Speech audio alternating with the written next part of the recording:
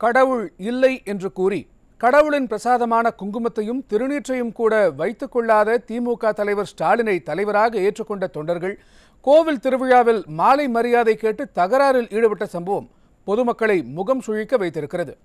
திருச்சி மாவட்டம் துறையூர் பிரசன்ன வெங்கடாஜலபதி கோவில் தேரோட்டம் நடைபெற்றிருக்கிறது. வழக்கமான பூஜைகள் அறநிலையத்துறை அதிகாரிகள் முன்னிலையில் நடைபெற்றன. அப்போது அறநிலையத்துறையின் அதிகாரிகள் மற்றும் முக்கியஸ்தர்களுக்கு மரியாதை நிமித்தமாக மாலை அணிவிக்கப்பட்டது. அப்போது திமுக சட்டப்பேரவை உறுப்பினர் ஸ்டாலின் குமார் மற்றும் முன்னாள் அறங்காவலர் குழு தலைவர் முரளி, திமுக தொண்டர்கள் ஆகியோர் தேர் முன்புறம் நின்று கொண்டு தங்களுக்கும் மாலை மரியாதை செய்ய வேண்டும் என்று தகராறில் ஈடுபட்டிருக்கிறார்கள். திமுகவினர் தொடர்ந்து வாக்குவாதத்தில் ஈடுபட்டதால் தேர் வடம் பிடித்து இழுக்கும் நிகழ்ச்சி தாமதமாகியுள்ளது. பின்னர் பேச்சுவார்த்தை நடத்தப்பட்டு மாலை மரியாதை கொடுக்க சென்றவர்களை திமுக சட்டமன்ற உறுப்பினர் ஸ்டாலின் குமார் புறக்கணித்தார். தான் கேட்ட பிறகு தனக்கு மாலை மரியாதை செய்வதா என்றும் கேட்காமலே அழைத்து மரியாதை செய்ய வேண்டும் என்றும் மீண்டும் தகராறில் ஈடுபட்டிருக்கிறார். இதனால் நீண்ட நேரம் பக்தர்கள் வெயிலில் காத்திருக்கவும் நேரிட்டது. திமுகவினரின் இந்த செயல் பொதுமக்கள் மற்றும் பக்தர்களை முகம் சுழிக்க வைத்திருக்கிறது.